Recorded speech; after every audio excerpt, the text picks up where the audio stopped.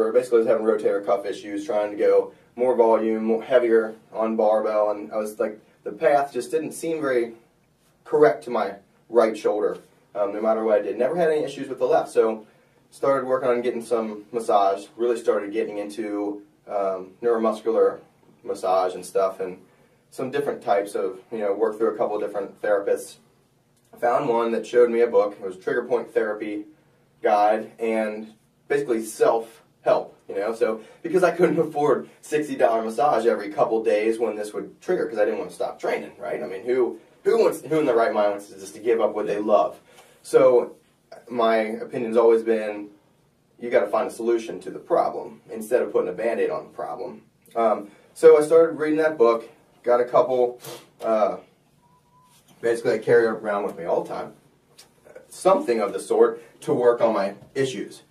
And I kept